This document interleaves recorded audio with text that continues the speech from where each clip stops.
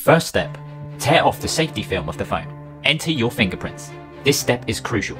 Fingerprints must be entered first, otherwise your fingerprint won't work after attaching the film. Second step, take out our foil frame. Oval column at the top.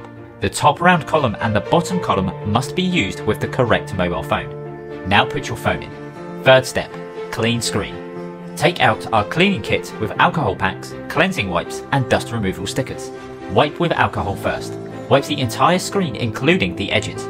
Then dry the screen with our lint-free cloth. If there is dust, remember to use the provided dust stickers. Remove dust like this. Take out our protector. Grip the upper section well, but don't hold it too hard, otherwise the film will deform. Then slowly tear it off from the label. Align the bottom two round holes first.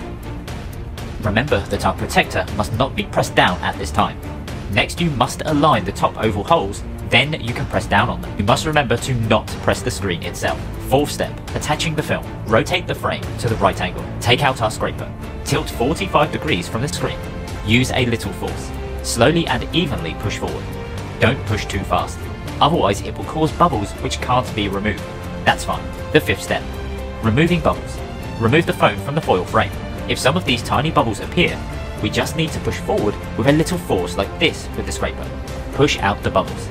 This way there are no bubbles around the edges. Attaching our film does not affect fingerprint unlocking. It's still touch sensitive.